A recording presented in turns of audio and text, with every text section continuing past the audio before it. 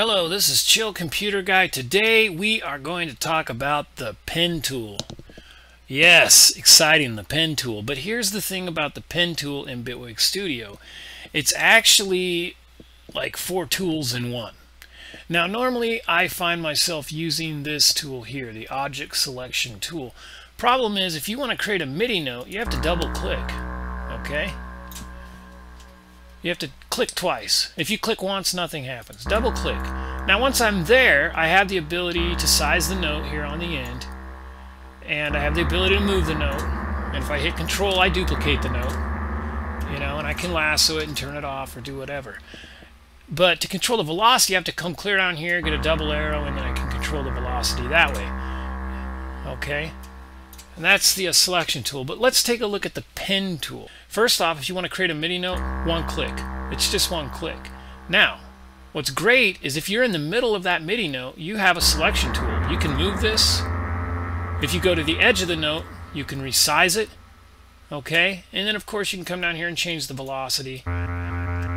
So that's like the selection tool. So see, I have the pen tool. Once I'm on a note, it changes to the selection tool. Once I'm on the edge, it changes to the cursor. I can resize the note.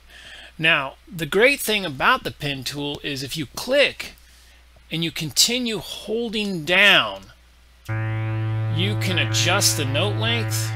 Not only that, but I can push up and down and control the velocity. Okay, I'm still pushing down. I have not taken my finger off the mouse yet.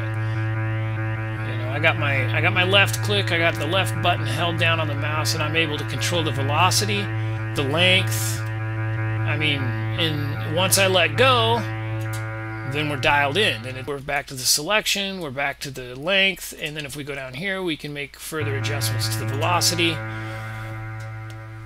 A really, really great tool. Now, I don't know how the other DAWs work, but this is probably the most useful pen tool I've ever seen. And I have been just sticking to it because it's really quick to create MIDI. I mean, you can really get some solid MIDI in here real quick. And you can get, if you have your preview on, you can actually hear the velocity of the note you're creating.